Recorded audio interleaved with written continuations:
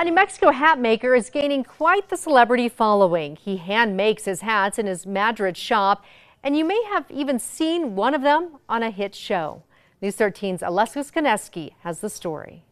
I use 1975 or older hat bodies, which are getting harder and harder to find. Charlie Overby spends his days making one-of-a-kind hats at his shop in Madrid, each one with a story behind it. Doing it by hand the way that I do it with no blocks and no tools, it'll take about 5-6 days a piece. But it's who he creates those hats for that also makes them so special. I've done a lot of hats for a lot of music folks. Sheryl Crow, Charlie Starr from Blackberry Smoke, Chris Robinson from the Black Crowes. And most recently for some familiar faces in the hit TV series 1883.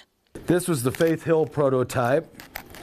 And this was the Tim McGraw prototype. The Yellowstone prequel that premiered in December.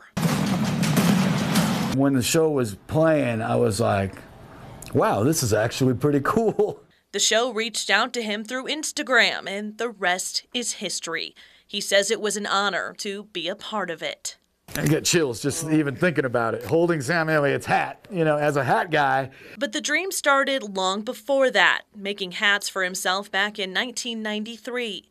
Overby and his other half, Vanessa, who embroiders some of those hats, moved to New Mexico a year and a half ago from Los Angeles, opening up Lone Hawk Hats in Honeywood, which also sells jewelry and clothing. The shop sort of found us here in Madrid, and we knew we couldn't turn it down. For now, Overby will continue to handcraft these specialties until Hollywood calls again. There is a hat for every person, I truly believe.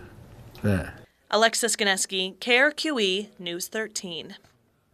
As you heard, Overby says he can spend 5 or 6 days making one of those hats by hand.